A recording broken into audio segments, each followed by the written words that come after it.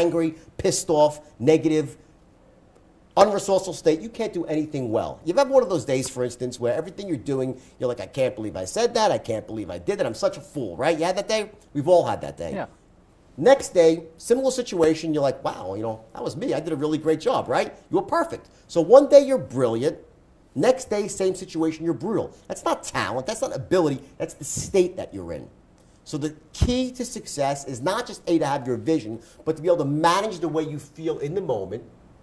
Now, if you're a parent, what's the most resourceful state? Patience.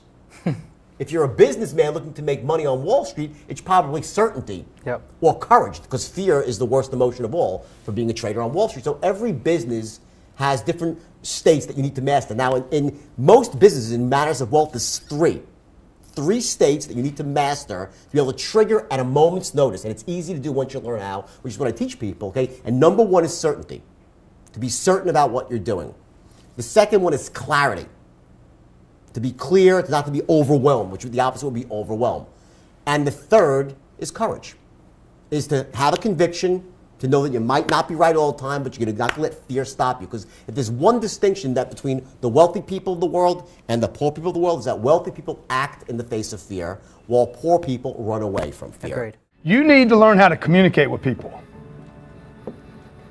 Okay, the site here says, the PowerPoint says, learn to become a professional salesperson. When I think of the professional salesperson, I think about a professional communicator. Someone who knows how to make contact. Someone who knows how to control a conversation. I don't think about a swindler. I don't think about a tricky dude. I don't think about a huckster. I don't think about a scam artist. I think about, dude, this guy showed me something I didn't know. You know how many things that I almost bought were the wrong thing, but a professional salesperson with a full pipeline said, no, dude, you don't want that. One of the best salespeople I know, okay, a guy named Robert, I'm not going to give his last name because I don't have permission. I'm sure he wouldn't mind. $25 billion worth of real estate. Hey, Robert, is this a good deal? Yeah, you know, but that's not the one I would do. I would buy this one over here if I were you, okay? See, he's a professional. He's a communicator. He'll tell me when I'm doing wrong. He'll tell me when I'm right, tell me when I'm wrong. He'll challenge me. He's not playing games trying to like match tones. I saw this video the other day, matching people's tone. Did you see it? Okay, get right at the right moment. At the right moment. Lower your voice. And I don't want to do that. I'm talking about a professional salesperson that doesn't have to rely on tricks because their pipeline's so big. There's 7 billion people on the planet that are qualified and interested in buying your product. You do not need to trick people, and that's why so many people think commission, I don't want to be a salesperson, equals I don't want to be a huckster. Well, you don't have to be if you're a professional. If you're in sales, make 300 cold calls a day. 300 cold calls a day. 300 cold calls a day. Correct. Will it still work nowadays? Oh, absolutely. Yeah? We got kids doing it right now. Question. We even got some lazy Dutch kids doing it right now. Just pick up the phone. Yeah. Make and the I mean, for a Dutch kid, 24 years old, to make 20 cold calls a day, you'd think it's a big fucking deal. There's nobody teaching sales in this country that I'm aware of that tells you to make 300 cold calls a day. In fact, there's nobody on the planet that I'm aware of that tells you to make 300 cold calls a day. I had a guy just do a $50 million deal. He said, Dan, if you had just told me I was 2,000 cold calls away from my first deal, I would have sent you a check for 20 grand and said thank you, and I wouldn't have come to the castle. Your first customer is the most difficult thing you'll ever do as a business person, in my experience. To find someone who will actually pay you that first time. That isn't your mum. Yeah, that's right. Well, that's right. That isn't a family member. That's an actual customer. Yeah. And the other problem that people face when they're trying to sell a new product is one of the ways that people decide whether they're going to buy something is whether or not A, they know anyone else who's already bought it, or B, if there's other people in their domain that are already using it. And if your sales pitch is, well, no, this is new and revolutionary, you think, well, that's a wonderful sales pitch. It is like it is if you're talking to someone who's entrepreneurial and risk-taking and interested in revolutionary ideas.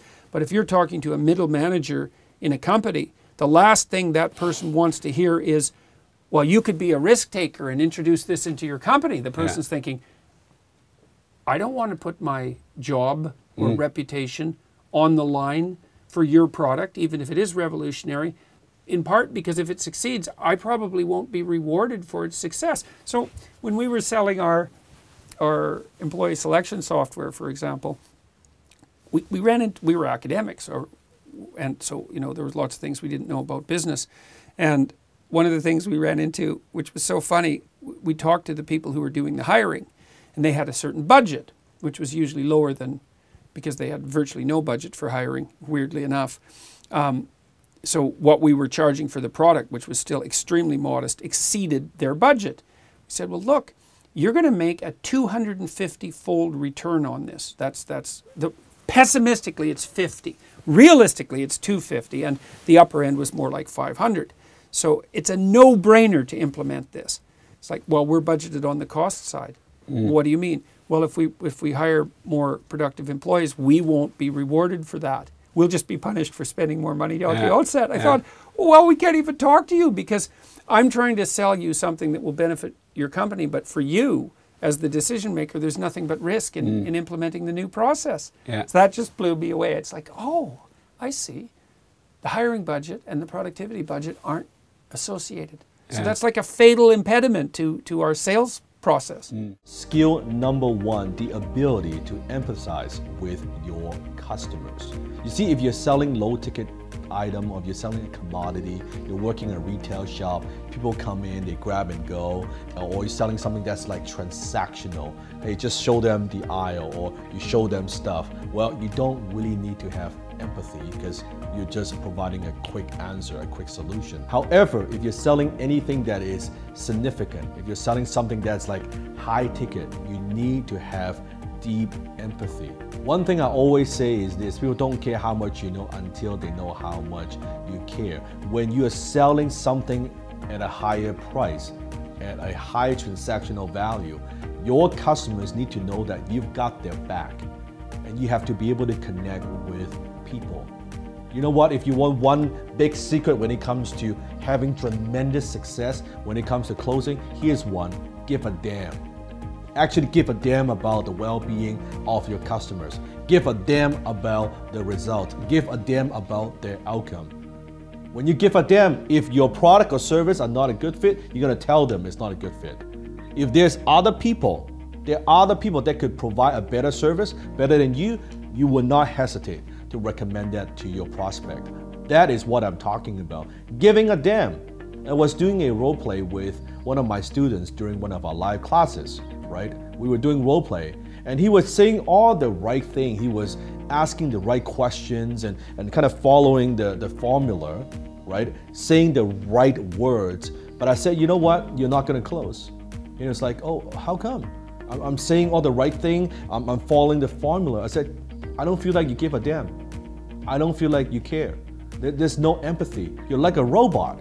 All your answers and questions are so mechanical and so robotic. I don't feel the connection.